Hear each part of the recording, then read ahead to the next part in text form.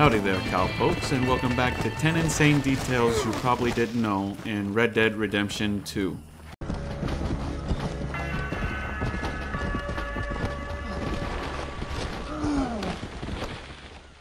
First clip on this list shows the actual realistic behavior of horses in the game as they roll around and take little dirt or mud baths, much like they will do in real life.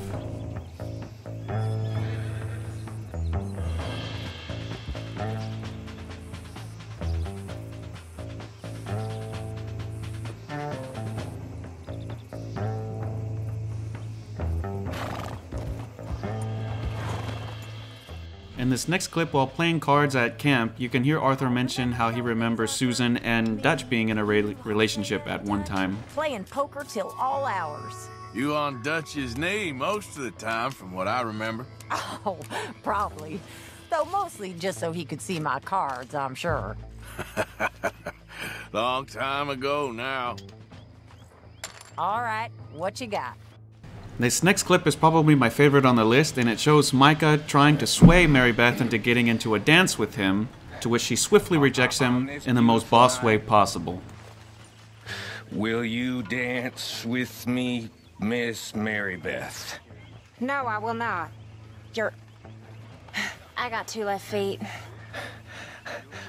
I'm not a monster, miss. No, of course you're not. You're not that interesting.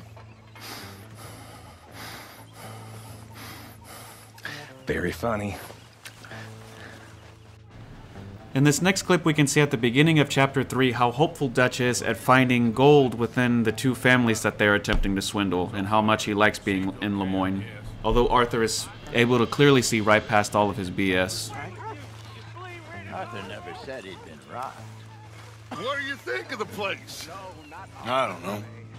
So far, it seems okay, I guess. I think that there is rich pickings for some carpetbaggers like us. Is that what we are, is it? Avenging your father's death after 30 years? There's gold, Arthur. Gold. If you say so. In this next clip, we can see Jack attempting to play with John as a Hector and Achilles type reenactment, to which John rejects him in the most asshole way possible. But by the end of the game, we can see in Chapter 6 that John changes his life around and tries to be a good father, and finally ends up playing with Jack the game that he wanted to early on in the story. What'd you call me? I'll be Achilles, you be Hector. I don't read none of that nonsense. It's easy. You swing your sword like this. Now ain't such a good time, kid. Guess it never is. Don't you say a word, Morgan.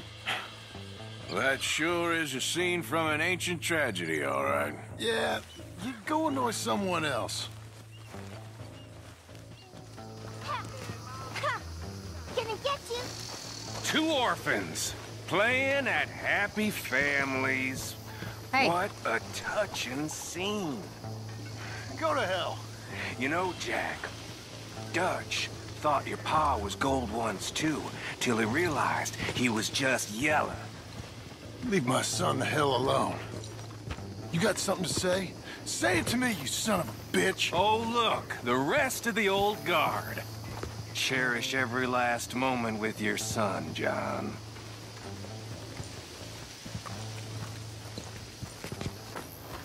Don't listen to Micah, okay?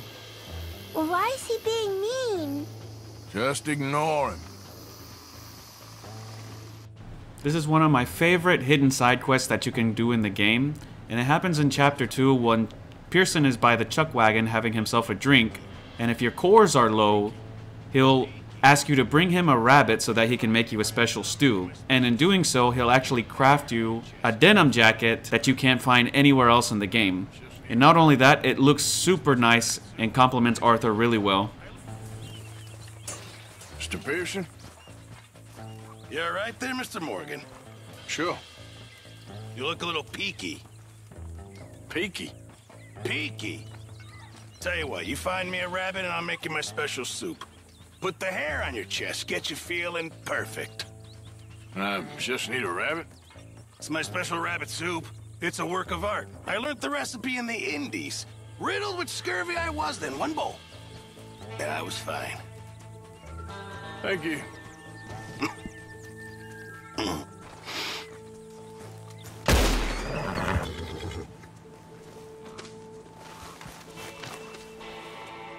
Morgan.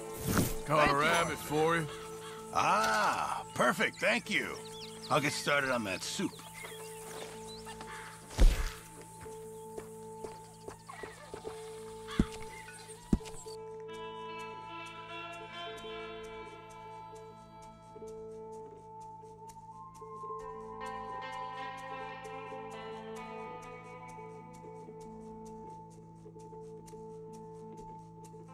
And for this next clip, I don't know. I don't have words. Just see for yourself. I can't say any more than that.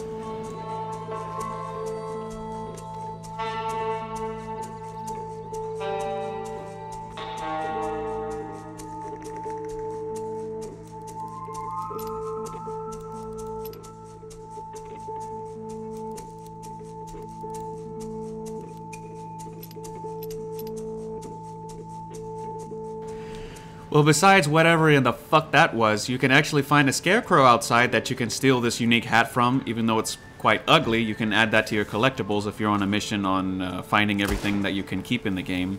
And then besides that, if you head a little bit ways north, I believe, or northeast, you can find this sheep, similar to the one found, well, you know, in there, that will have a gold ring wrapped around its neck.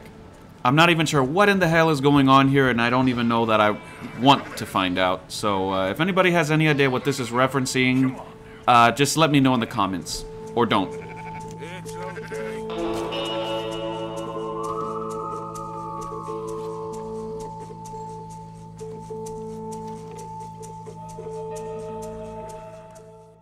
And for this next detail, you can actually go to the place where you and Javier commit the home robbery called Ches Porter. And as many channels have already pointed out, especially the Strange Man, there will be people there that talk in their own weird dialect and kind of made up language, which consists of the English language. But depending on what time of day you approach them, or if you approach them multiple times, there'll be different scenes and dialogues that you can hear while visiting. And then of course there's a third option where you can go there, like I mentioned earlier, with Javier to do the home robbery as a side mission. You see that girl at the market? Googling at me again. Googling at what a raggedy squirreler you is. You sees when I get a woman like that, don't you? Frazzle dipping all the night. Frazzle dipping your little pullywag, more like. We has that one we keeps in the woods. Pappy was boiling when he sees her, don't you?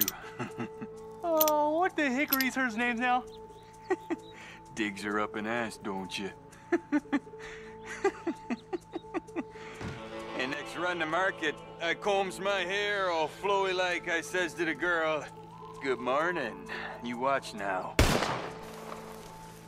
I tells you every time, no yakking in the market. Newt and Edie takes the wagon now, don't you? Now shut your gulpers and do it right on that ginseng.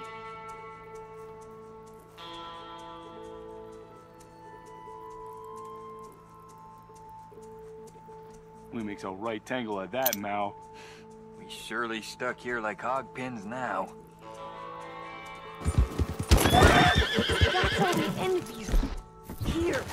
I don't want no different. But you, me, Ma Finney, we spoke road now. The Outlanders will blandish you. Surely they will. Now you gots to keep for the awakening. But on 20 years we wait. We gots to keep clean now, don't you? Now goes watch the shed, you dippy Plymmock. For Pappy spunks his top again. Any folks steps on this soil, they don't leaves. Okay now? Okay, Edie.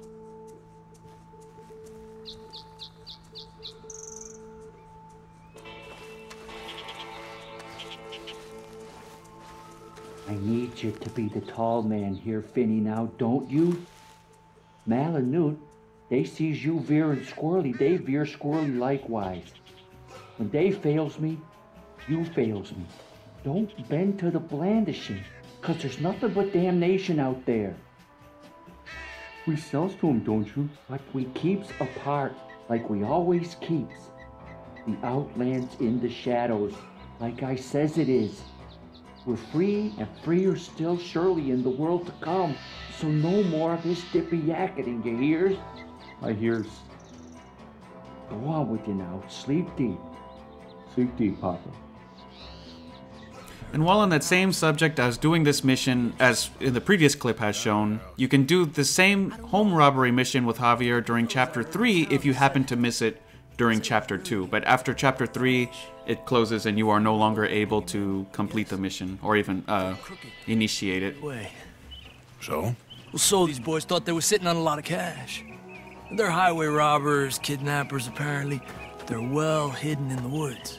That sounds pretty dubious. Of course, yeah, it's dubious, but there ain't much risk of getting caught. Okay then. Let's go take a look. Exactly. Just take a look. It's up north, on the other side of the river from Valentine. Best way there is through Cumberland Falls, though. You know it? Sure, more or less. Although it doesn't quite align with the timing of Arthur's contraction of tuberculosis, as this side mission can be completed before he does the debt collecting mission for Mr. Strauss, where he approaches Thomas Downs, and as we all know from the story, gets infected that way. But this is actually the scene where he has his first major cough, or at least concerning cough. Sounds good.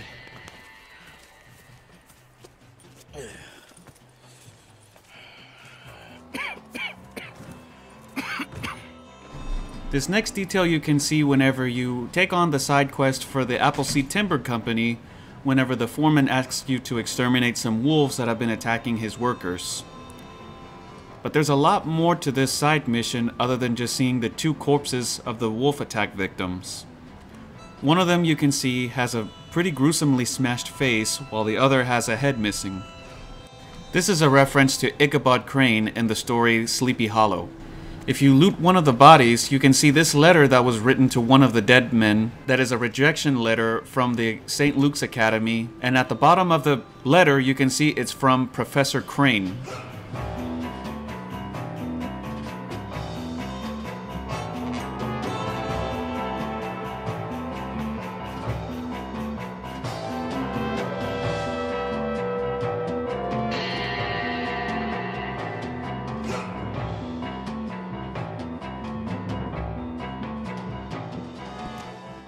In the story of Sleepy Hollow, the Headless Horseman throws his head at Ichabod Crane's face with such huge impact.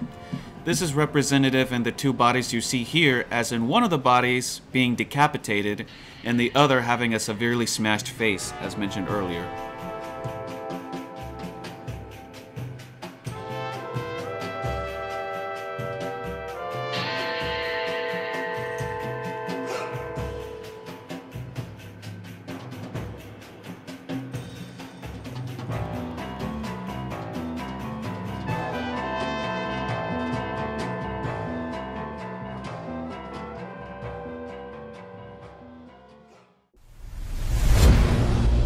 Wake him up a little!